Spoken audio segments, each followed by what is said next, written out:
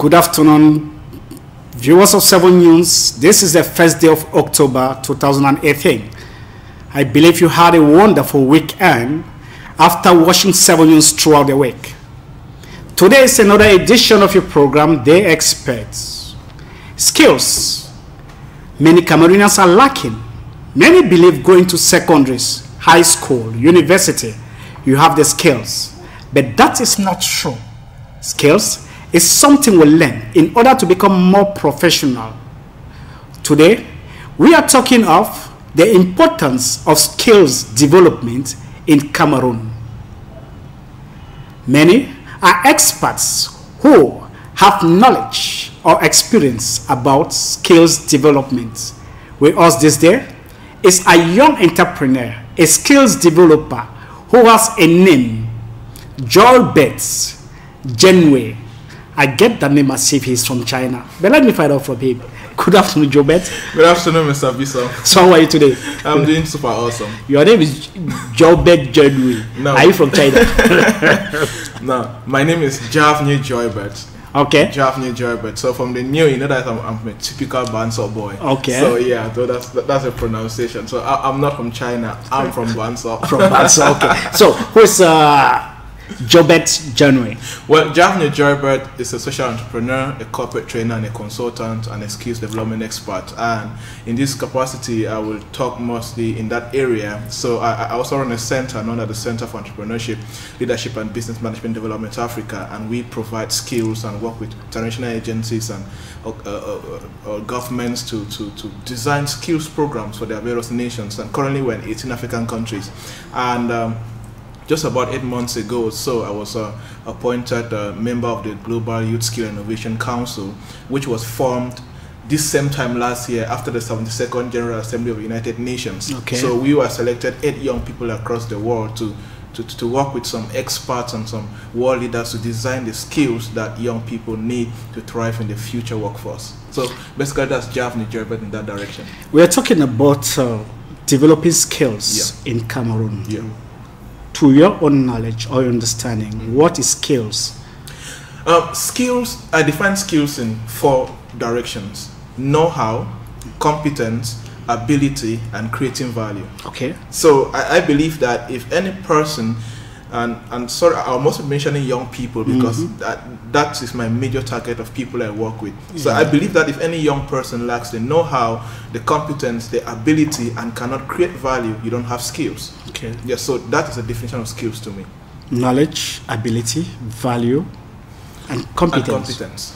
So what's the difference between value and competence? Well, with competence, you can create value. Now, I'm going to use you an example. Maybe 7 years employs you because you have the competence to be a journalist. Yeah. And you have the ability to create value from journalism by interviewing people the right way and carrying out journalism with ethics and according to the professional standards laid down. Okay. So that's, you now have the competence, but competence remains competence if it does not create value. Because value is what people pay for. Right. Value is what reduces pain. You know, if I have the pain of being thirsty, and this water is able to solve that issue of thirst, it means that's created value in my life. So what are the steps, or how can one develop his skills? Well, we live in a generation whereby formal schooling is not enough. Okay. So if anybody depends on just formal, because when I talk on skills, the first thing somebody will think of is a university, a polytechnic, and so on. Yes, that is like the fundamentals. But we live in a fast-changing world, especially Africa.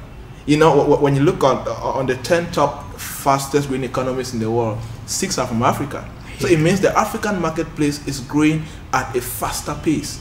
And if any person depends just on formal education, you won't acquire skills. Because even our education system in Cameroon and most African countries is archaic. And if it is not redefined, many young people will not be able to fit in the future workforce. Let me surprise you something. Research proves that by 2030, 800 million young people will not have the skills to feature in the future workforce. That's just by 2030. 8 million young people. So it means the current education system is not providing what we need. Let's come back to the African continent. it is said that by the World Bank that between 8 million and 10 million unskilled young people, unskilled, remember that, enter the labor market every year. 8 million. Yeah.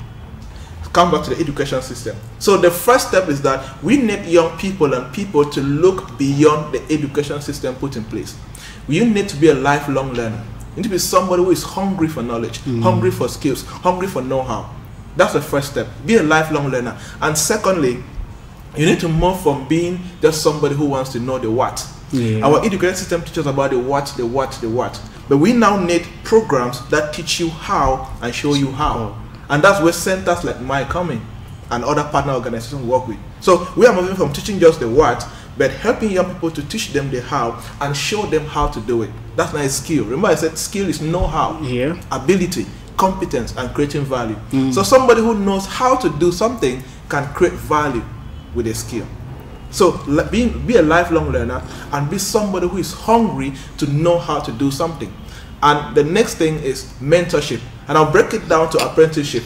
You know, we live in a culture in Cameroon whereby, you know, in the olden days, or never to say olden days, a few years back when you're done with high school and your mom can't see you through university or send you to a better job or something, they'll also go learn how to be a carpenter, learn how to be a barber.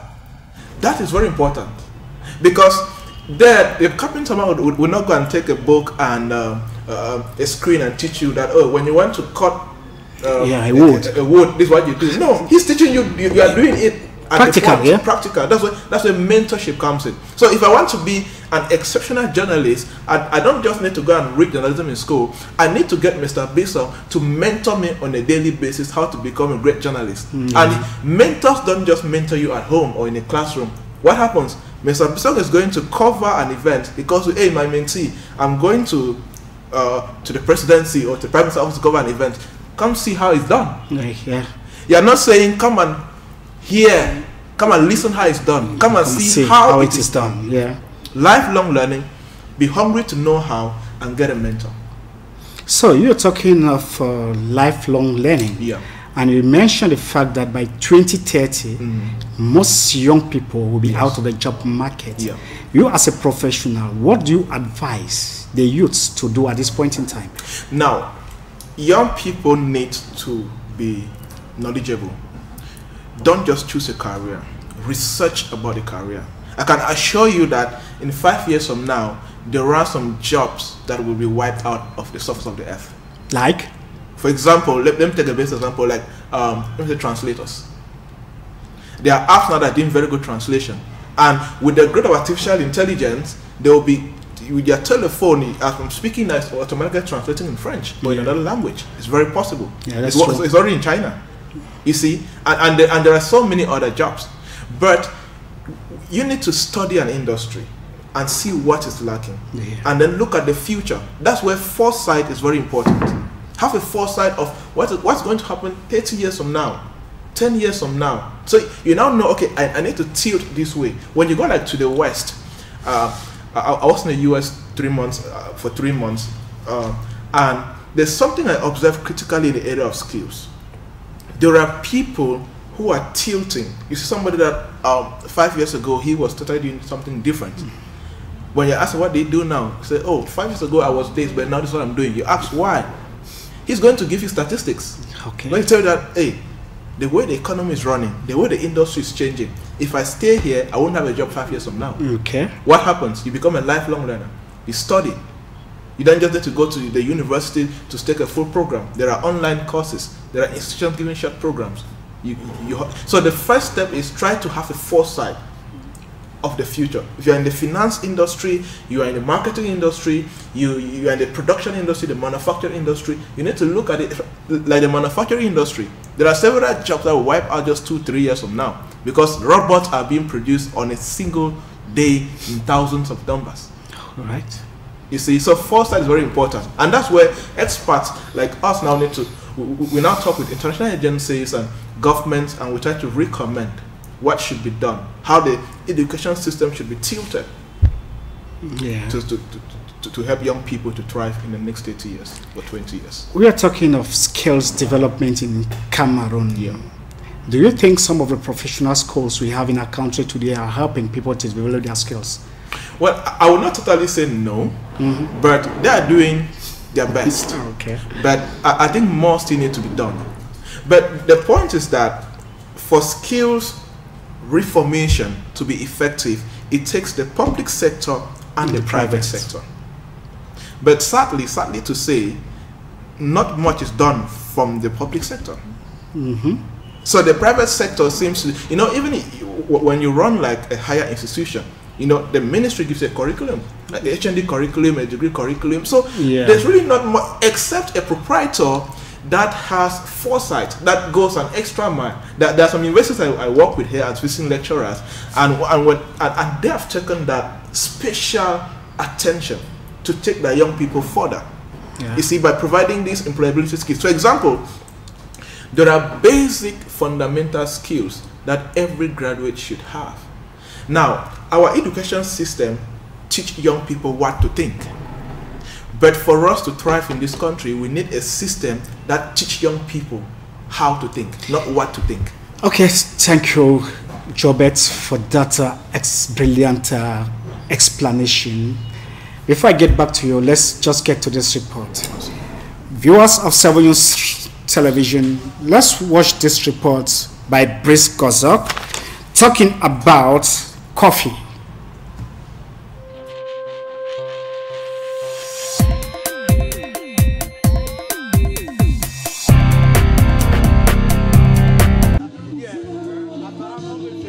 Cafetière, verre tendu et le précieux sésame peut être déversé dans le contenant afin de faciliter la consommation de cette boisson. Un procédé de dégustation entré petit à petit dans les habitudes alimentaires de nombreux usagers qui ont fait du rendez-vous mensuel initié par le Conseil interprofessionnel du cacao et du café CICC dans cette cour principale du ministère du Commerce une véritable tradition. Rituel qui a très probablement contribué au bond exponentiel de consommation de ce produit avec plus de 3700 tonnes de café transformées lors de la campagne 2015-2016 contre moins de 450 tonnes en 2014-2015, faisant bien des variétés Arabica et Robusta produites par le Cameroun une sorte d'attraction pour les multiples papilles gustatives de certains inconditionnés de ce liquide. De plus en plus de gens adhèrent, on ressent sur le ventre, on ressent sur les habitudes, on retrouve les mêmes gens qui reviennent. C'est-à-dire qu'eux déjà véhiculent un bon message au quartier de leur famille. Un saut vertigineux dans la consommation locale, mais aussi dans les exportations, avec plus de 27 000 tonnes, selon l'Office national, tout aussi en charge de la filière, qui indique par ailleurs que les 2 variétés cultivées au Cameroun se sont nettement améliorées tant en quantité qu'en qualité, avec 10% d'augmentation en volume contrôlé pour ce qui est du Robusta et environ 41% de volume total contrôlé de café Arabica, donnant bien du crédit et cette aura que garde encore le café camerounais sur le marché international. Les Camerounais, avant, ne connaissaient vraiment pas qu'ils produisaient un produit de bonne qualité. Aujourd'hui, nous sommes surpris de voir que beaucoup viennent y boire, ils apprécient et il y a l'affluence. Des saveurs et un goût unique qui, combiné à une consommation nationale en pleine croissance, pourrait à nouveau faire les beaux jours de l'agriculture partant de l'économie camerounaise, comme ce fut le cas dans les années 70, années de gloire du café camerounais.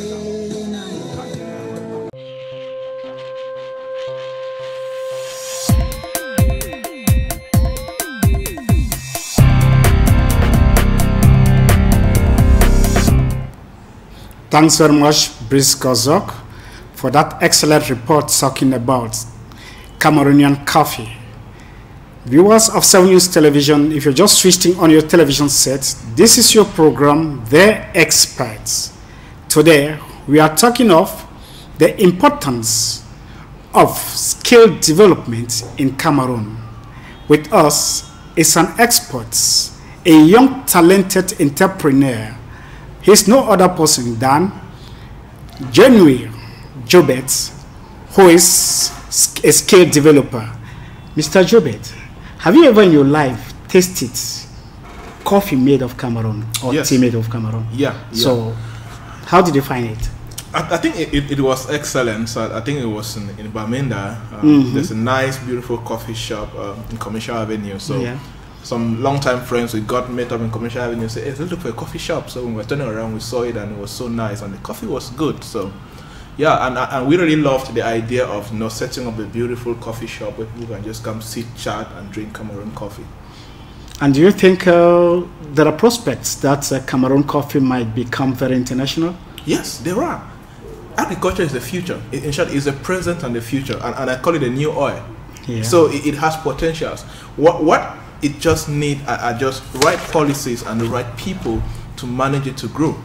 You see, and that's where skills still comes in. Right. So if the right people are not there to process it right, and the right people are not there to project it to the world the right way, we're going to have issues. But I believe that with the growth of the agricultural sector and some investment being made even by the government and international agencies, there are a lot of hopes. We are talking of the importance of developing skills in Cameroon. You as a specialist or an expert, what are the fundamentals of skills? Well, the fundamentals of skills still rotate around what can you create. Because skills is about creating, it's know-how. Yeah. So if you can't create, you don't have a skill. So the fundamentals of skills rotate around the problem. So if you create, you can solve a problem, you can solve a pain point. Because we live in a society where people are going through pain. And if you can solve that pain with a skill, you're able to make money. That's entrepreneurship. Entrepreneurs solve pain points. So find a skill, solve a problem, and create some value in the society. Is it one of the reasons why when people are looking for jobs, they always ask, what are your skills? Yes. The first thing is, what can you do? Because nobody's interested in what do you know. What can you do? Okay. You see? And let me give an example that if 7 News today launches a position that they need a marketer. Yeah. What I know is that 7 News has the problem of marketing.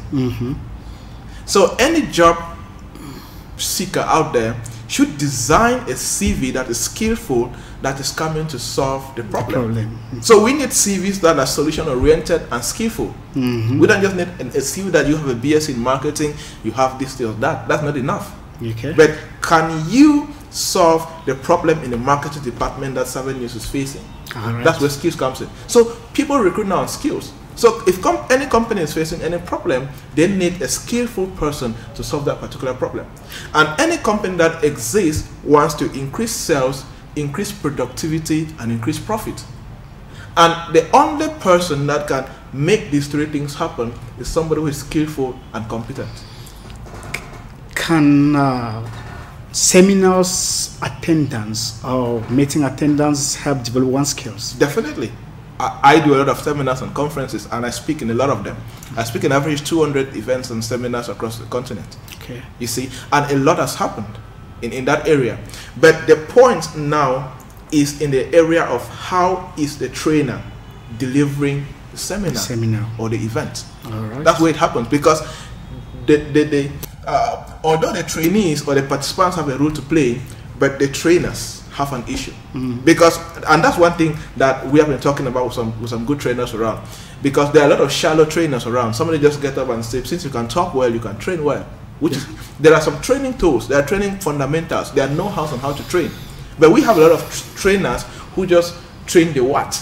But we need trainers that will take participants to teach them how and show them how and ensure that they do it. That's the real training. Because hope is hopeless without action. So no matter how you train and nothing is happening in the life of participants, then there's something wrong with their training method. So training has shaped a lot of lives. Seminars have shaped a lot of lives if people are doing it right. And the participants need to come with a mindset that I need to make this happen. Unfortunately, a lot of participants attend trainers in the place of their comfort zone, and that's a killing zone. But if you're coming for a seminar and you're leaving that seminar and you go and nothing changes, also check yourself. It means you just came, listened, took pictures, and share on Facebook how you're attending seminars and nothing is happening in your life. You see? So the trainers, there's a lot that needs to be done from the part of the trainers, and the participants need to be prepared on the post outcomes of the trainings. Do you in any way have meetings among the trainers to discuss on how to develop your skills? Yes, we have not had formal ones, but as a consultant, I have had personal trainers who have come to me for coaching sessions on how to train better. Okay. Yes, but maybe in a months ahead, we'll organize a formal training program, a trainer programs on how to provide skills development training programs. Mr. Jobert, you are a specialist and entrepreneur. Where did you get your own training to become this skillful? Well, my training came in a very special way. First, I was reading a book, I think in 2012, and where I stumbled on the concept of lifelong learning. And it turned me into a seeker. Because if you need to be a specialist and an expert, you need to pay the price. Yeah, that's there true. is a price. There is a price. You know, and after I read that book, between 2013 and 2017, around August, I used to sleep just 3 hours in 24 hours. What was I doing? I was studying, making sure that I become the best in my area of expertise. Okay. So I paid the price for years to become the best. After that, I had a mentor. I had mentors and role models in the training industry. I mean people that are redefining the training industry. People I look up to, and I make calls and I spend time on the internet to video calls, and they guide me on training methods. I made sure I did that, and I made sure I got certified. You know, I made sure I wrote exams and I got certified by international organizations in US and in UK to become a trainer. So I had to go through these processes because I didn't just want to be a shallow trainer.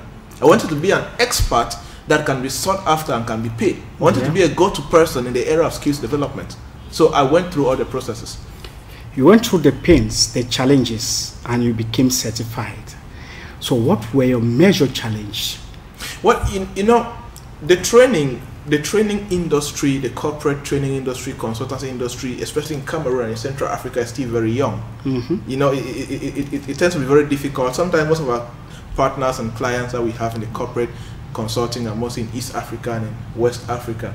So one of the challenges was, first of all, having somebody you can look up to in the country, you know, that can mentor you to become a full-fledged. I don't mean people who have, you know, that people have their permanent jobs and then this public speakers. I needed people that breathe and talk and live in training, make a living out of training. That's what I wanted. So I didn't really have that person I could look up to within the country. So that's the many challenge I had. So I had to go on the internet, on LinkedIn, and connect with people and get mentors and role models and people who can partner and make me better. And the second challenge now, you know, is getting now people to understand that they need people like us. You know, getting companies in Cameroon, you know, getting to understand that, hey, you need a corporate consultant to design their processes, to make you innovative, and to increase your productivity and sales, talent development in your company, and all these services that we provide. Can obtaining a particular degree make one really skillful in life? It still depends on how the degree was delivered. Meaning? Meaning how the training was done. So the end result is not the certificate. The end result is what can you do. So that's why there are MBAs, you know, the index that came out just about 2 weeks ago on top respected MBA school around the world. You know, one of the major things that they were looking at in that index was how the MBA program is delivered in these schools. That's why you see the Harvard, the Northwestern, the Stanford universities that are well respected across the world. You see, so it is on the how it is delivered. Now, let me give you a basic example. I run a recruitment firm. We got jobs career management firm. We help companies recruit. And sometimes someone just come to us and say, we need a marketer. And you see somebody who has a first degree in marketing. And the person will come and ask the person to design a marketing plan for 7 news. So we're looking at you and like, what is that? So what happens? How the training was delivered. So there are still schools that are breaking that barrier on delivering training the right way, delivering the courses the right way that can be done. You know, for example, there are still schools nowadays that have not added digital marketing into that marketing curriculum. Come on. In the next 2 years, the same marketing that I trained, I used to teach HND levels and degree in marketing that I trained in 2015. If those students are using those same skills right now, they will not compete. People are making money online now. People are selling online. The right target market is online. So you see, it still depends on how was the degree delivered. How was the 3 years and the 2 years spent in school? What was the school doing? How were they doing it? So the key word is how, not what you know. What you know. How was it done? Is it all because of the fact that most schools today do more of theory than practicals? I think so. Because they're still focusing on the... Remember I told you that for complete skills to be transferred, you need to teach somebody the what. That's a theory. That's theory. And then you teach the person how. And then you show the person how to do it. That's why I respect school. There are some schools that after the program, they send their students, like for 6 days. A school in Douala, I won't call the name. I'm not here to do advertisement.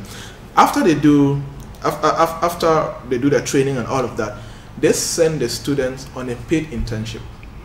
Okay. Now when the school is paying for you to go for internship. Right. That's now, they teach you what in school, they make sure that they teach you how, and they show you how to do it. So that when you're leaving the school, you should not stay. The employment gap between school and the job market should not be too large. Somebody leaves school 2013, now he's still looking for a job. So looking for a job itself is a job. You see? So it is... That's an unpaid job, you know that. So it is really a serious situation. And it baffles me because we live in a country and a continent whereby there are several problems and people are still unemployed. So you see, there is a gap. There's something wrong somewhere. Because there are problems means there is hope. Because people make money from solving problems. Okay. So if the right training programs are being made and young people go out to solve problems, they will get employed, make money and live a good life. Hope, they say, it's a good breakfast but a bad supper. When we just started, you make mention of the fact that I think 6 of the best economists are from Africa, but yet the continent remains still poor as it is. So what is really the problem? Now, I always give a simple scenario that if you take cocoa and export to Switzerland for processing, you're not only exporting the raw materials, you're exporting jobs. Yeah, that's true. You're exporting processing jobs, you're exporting manufacturing jobs. You see, so that is part of the problem. And as people have been saying, as some worlders have been saying, aid will not develop Africa. That's true. We need business partnerships. We need collaboration. That's how we develop Africa. And what about industrialization? Because if the Western world is developing, it's because they're industrialized as well. Here's the good news. Luckily, we are breaking past the industrialization age. We're into the tech age. And the good news is that the African young people are catching this vision. But we need more to be done. We need more universities that can provide tech training programs. You see, and there is a lot that can happen if young people can harness the power of technology. Okay. Okay, Mr. Ubed, thanks very much. Let's just follow this other report by Carol Tepa, who is talking about professional training. Carol Tepa, let me get what you have for us.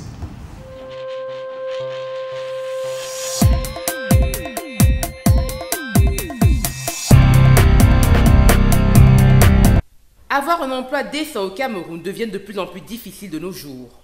La majorité des jeunes nantis de diplôme se retrouvent à évoluer dans le secteur informel ou encore exercent dans des entreprises privées avec à la clé des mois d'aérés de salaire.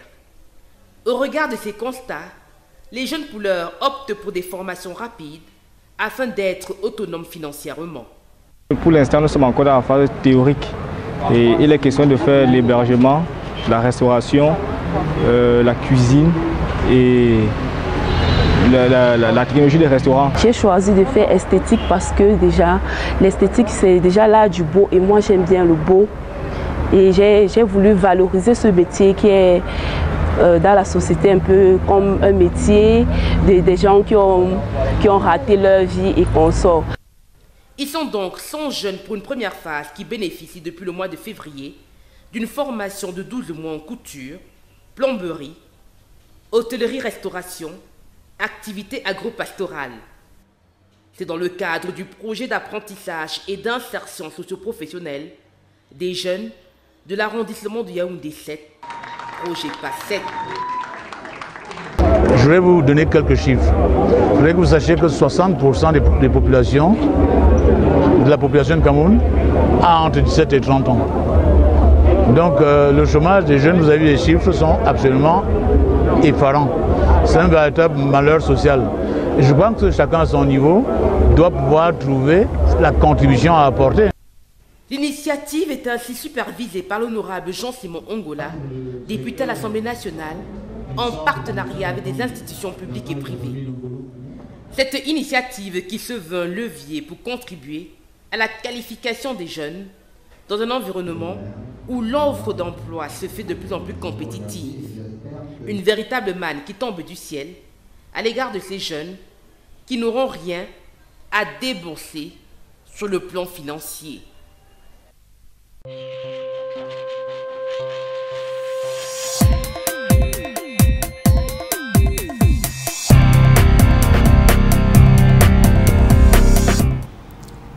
Thanks very much, Carol Tepa, for that wonderful report you just made concerning professional training for people who are leaving professional schools. We all know that for us to be happy, we need to eat good foods, and good foods must come from people who have that training. That is why most hotels, restaurants are looking for the professional touch in order to have customers. Viewers of 7 News Television, this is your program, The Experts. Today, we are talking about the importance of skills developing in Cameroon. With us is an entrepreneur, skill developing specialist, Mr. Genuine Jobet. Mr. Jobet, you just followed that report by Carol Tepa talking about restoration and restaurant in Cameroon, professional training. How good is our professional schools when it comes to restoration? I think some are very good. Okay. And I had an experience while I was in Washington. A colleague of mine, she has worked with me, but she's not in DC. She got a contract. I'm not going to go the name of the hotel, okay, but they own hotels like in 30-something countries now across the world. So it's like a hotel brand across the world. And they gave her a simple task. Find out why in Africa we get employees who claim to have left schools that train them on hotel management and restoration, but they can't perform the jobs the way we want. Yeah. That's our target. So she has moved from South Africa to Tanzania and to Gabon and all of that just to find out why. Why, yeah. So it goes to how was the training delivered. The schools are there, you see, but maybe the standards on how the training was delivered are deficient. Yeah. So that's very important on who is training. Don't just get a lecturer for your school or a trainer for your school, but get somebody who will provide the right training for your trainees. Because now, for example, if you go to a popular hotel and the person at the receptionist claims to have left a hotel management school, you should see that in the person. Yeah, from how the person welcomes you, from how the person serves you, how the person listens to your complaints. But sometimes when you go to some hotels, you're like, man, what happened? The way they talk to you. Meanwhile, the only reason they are there at that desk is because you are a customer, you come to that hotel. Yeah. You see? So there are always some discrepancies, but a lot is changing. A lot is changing. With the gospel of skills that we keep preaching and with, you know, ministries and of vocational training and higher education keep doing their best to ensure that these schools are meeting the standard laid in place. And hopefully, in the long run, a lot is going to change. Why? Because a lot of proprietors and entrepreneurs and others of business are seeing that some workers are killing their businesses. And if a worker does not change to be professional, to behave the right way, you're going to lose your job. Remember, there are 8 more million young people waiting for that same job. And one thing I wish to ask from you, don't you think some of these behaviors that are not welcoming is because some of the proprietors themselves are behaving like overlords or a boss who is above God? The reason why some of these workers become very deviant in their behaviors? Yeah. Well, it is true, and remember I said that for certain things to happen, there should be a good partnership between the public sector and the private sector. Yeah. Because if these proprietors and these business owners act like lords, and the ministries in place, maybe the Ministry of Small and Medium-Sized Enterprises and Social Economy and the Handicraft, that regulate some of these businesses, maybe don't really enforce some of these important roles, because you know, no matter if you own a business, there are business policies, there are business roles. You need to pay a staff according to a particular salary. You need to treat them the right way. The environment needs to be favorable for them to work. And if the public sector does not play their role to ensure that these owners of businesses respect these laws, they are going to maltreat their employees. And if they continue to be weak institutions, maybe as an employee, you go report a business owner that he or she is not treating you well, and the business owner go and bribes the person you reported to. If the weak institution is there, there's always going to be that act. So we still need a lot of work from the public sector so that the private sector can thrive. Yeah, because you made mention of over 8 million young Cameroonians looking for a job.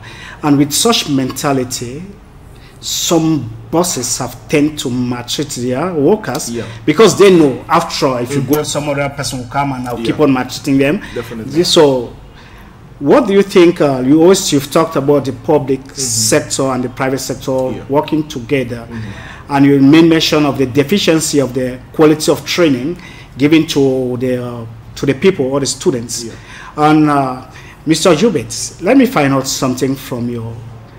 Is it because the schools today or the proprietors are interested in just the money that people are bringing in? That is why they are not giving the quality training they deserve to give the people. Sadly, I would say yes. Why? Because I have worked with proprietors that have passion for education. And I've seen how they go the extra mile to ensure that their graduates are different in the job market in this same country. Same as I work with proprietors that all they care about is, have fees been paid? The boss will go and get money. You see, so sadly, some majority of them open schools because they think the education sector has a lot of money. But some people who open schools because they are passionate about the education system are doing a lot of work. So there is that disparity, but it still go back to the public sector. You see, let them do the right work. You see, if Ministry of Higher Education ensure that the right universities have the right structures, recruit the right lecturers, have the right didactic materials, follow the right curriculum, and go the extra mile to deliver the right young people we need. This is very important because the strength of every economy lies in the workforce. A skillful workforce in any country will birth a strong economy. That's true. That's why in Africa, I always say that the youthful population we have is either a ticking time bomb or a gold mine. We can turn into a gold mine by empowering these young people with the right skills, or you can watch them and turn them into a ticking time bomb. And someday, not someday, it's going to explode. That sounds interesting. Someday it's going to explode. Yes, it's going to explode. But I pray that it should not explode now. Let it come in 2095. But the good news is that, you know, amazing young people. Now I've met with amazing young people that are doing exceptional work in the area of education and skills development, and the kind of work they are putting in, I'm very hopeful that that time bomb will not be anytime soon. Let it not be anytime soon. All right, sir. Let's talk about a little bit about skills and career development. How can one's skills help him to develop his career? You know, there is no career without skills. There's something I call career growth barriers. Career growth barriers. Yes. Okay. And apart from the person, apart from attitude, poor commitment, not having focus, those are some things that young people lack that are barriers to their success. But the major barrier is skills. All right. If you have the right skills, you can break through any career growth barriers. Because career revolves around skills. Skills, yeah. If you want to achieve, let's say, a young person is sitting someday, maybe in the University of Boya or another university, and keeps admiring Richard Quest of CNN. Yeah. Richard Quest means business. He's admiring the guy, how he reports on business, how he talks to business tycoons around the world. But he's not acquiring the skills to become an efficient and effective journalist. Then that career is just a dream. Every career is a wish and a dream without the right skills. So if you have any career vision or any career dream, the backbone of that dream is the skills. That's why I always ask young people to do two key things. Write down your career dream. Point 2, identify the top 5 skills you need to make this dream happen. Okay. If you do this, then the next thing is just have the right attitude, be ready to put in the hard work, and you're going to achieve the dream. Okay, somebody who is who graduates from a medical school or a nursing school, you as a specialist, if the person is looking for a job and needs a CV, and he needs to put something on his skills, what are the 5 points you think the person should put in order to win the employee? Now, the first thing that any employer looks for is a game changer. All right. If my company today is recruiting for anybody in any field, I need somebody who will take my company to the next level. Now, there's something called a summary statement in every CV. Now, many young people always indicate that I'm looking for a job that will challenge me. I'm looking for a job that will give me new opportunities. I'm not looking for that kind of an employee. Okay. But I'll look for an employee, somebody who will tell me that I'm looking for a company that I'm going to help contribute my quota to change the growth of that company with my skills. That's somebody who's going to go far. So if you are designing a CV, remember I said that any organization that announces a position means they have a problem. That's true. So design your CV as a solution to that problem. Don't just write a CV. That's why I see young people, somebody has a CV since 2010, since doing it today. Any young person who is a job seeker and has just only 5 CVs, you're not doing anything. You need to tailor each CV according to the position. Design that CV to solve that problem. And when an employer or a recruiter is looking at a CV, they're looking for somebody who takes initiative. That's why I always advise that if you're a job seeker, don't just be looking for a job. Look for somewhere to internship or look for somewhere to volunteer. If I pick a CV, I do a lot of recruitment. I have a recruitment firm, and a lot of companies contact me to recruit. That's why if you look at the number of jobs that go on TV, on radio, it has greatly reduced. Why? Because of recruitment firms like us. They just come to us and say, Joybert, I need 2 accountants, 2 managers in 3 days. Pay my money and I get it done. I get my team on it. Now, when we go to the database and get all the thousands of CVs, we're looking for people who go change the game of that company. So when I'm looking for a CV, I want to see the first thing is initiative. If you left school in 2015 and looking for a job now, I'm very interested to see what you are doing between 2015 and 2018. Yeah, that's true. If you are doing nothing, you are a reactive person. You sit, you do ABC syndrome. You abuse, you blame, and you complain. That means you go to that same company and do the same thing. But if between 2015 and 2018, you indicate that, okay, I volunteered here for 2 months, I did this for 3 months, I was here for 4 months, I did computer projects like this, it pains me that you're a proactive person. And any company needs a proactive person. So when I pick your CV, I want to see that first, even before skills. Because the person is important before the skills. So if I see you take initiative, you are proactive, before I look at, what can she do? What can he do? Does he or she has the right skills to do this? I have recruited employees for companies that don't have the right skills, but they have the attitude. They are proactive. Anybody who is proactive can learn any skill at any time. Or anything called skills is learnable, please. People should know that. You are not born with skills. Anything called a skill is learnable. If you see anybody who is a public speaker, who is a trainer, who is a good journalist, a marketer, he or she learns all of these things. And if you want to be like that person, go and learn it. You talk of volunteerism, but that is not something common in Cameroon. Because people believe as a volunteer, you just go and waste your time and all the like. And you as a specialist, I know in other countries, volunteers are being given something like a stipend to pay their transportation, but that's not, it's hardly done in Cameroon. Well, I wouldn't say it's hardly done. Many companies do it. Because, but they won't just tell you. It's not budgeted for in most financial statements. It's not budgeted for. But some do budget.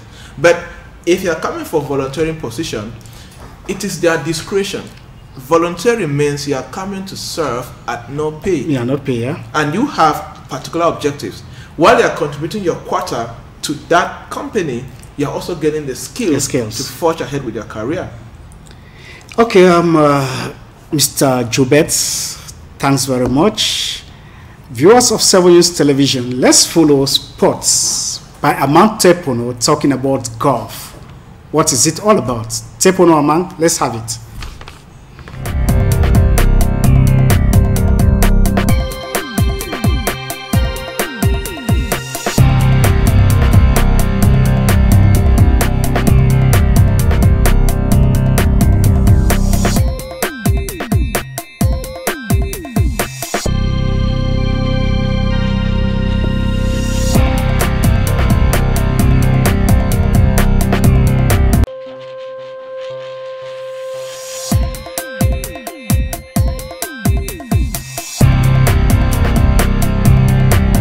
Reconnaissance du parcours après le lancement officiel de la 8e édition de l'Open International de Golf du Cameroun au Golf Club de Yaoundé. Professionnels et amateurs révisent leur gamme en attendant le jour J. Pour le président de la Fédération camerounaise de golf, Yves-Martin Aranda Asiga, tout est fin prêt pour que les hostilités puissent démarrer effectivement. En tant que hôte de la compétition, il répond à toutes les sollicitations. Le principe de ce genre d'édition, c'est d'être conforme aux autres éditions. Les particularités doivent être des petites touches qui ne doivent pas se voir, mais qui doivent améliorer la compétition dans son ensemble. Donc la première grande innovation et la grande fierté, c'est l'ouverture par le ministre des Sports et de l'Éducation physique, M. Ismaël Bidongpat, qui nous a fait l'insigne honneur de venir ce dimanche à 13 h ouvrir la compétition. L'œil de la caméra de 7 News aperçoit au loin celui qui aura longtemps porté l'étendard du golf professionnel camerounais. Désiré Bella est de la partie avec cette année des ambitions revues à la hausse.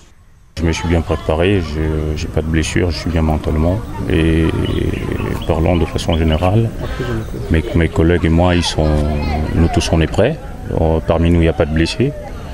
L'état d'esprit est correct, donc voilà, on est prêt pour aborder la compétition, malgré l'adversité qui est rude. Le parcours, quant à lui, affiche déjà fière allure et n'attend plus que les compétiteurs qui ne vont pas se faire prier pour l'arpenter le moment venu. Il y a quelques années, toute la charge était reposée sur moi seul. Aujourd'hui, on est 5 ou 6 qui pouvons vraiment aller chercher le titre. Donc comme j'ai dit tantôt, on est prêt. Les Kenyans qui arrivent, on les connaît parce qu'on fait le tour africain avec eux. Donc là, je pense qu'on a l'avantage parce qu'on joue chez nous, devant notre public, devant nos dirigeants. Le ministre était là, il nous a donné son mot d'encouragement. On va essayer de suivre l'exemple des Lions Indomptables. On verra ce que ça va donner samedi. Le Cameroun est tenant du titre. Une véritable performance pour les nôtres dans un sport qui en réalité n'est pas encore véritablement rentré dans les habitudes de nos sportifs. Mais si on y croit dur comme fer, on peut remettre ça cette année.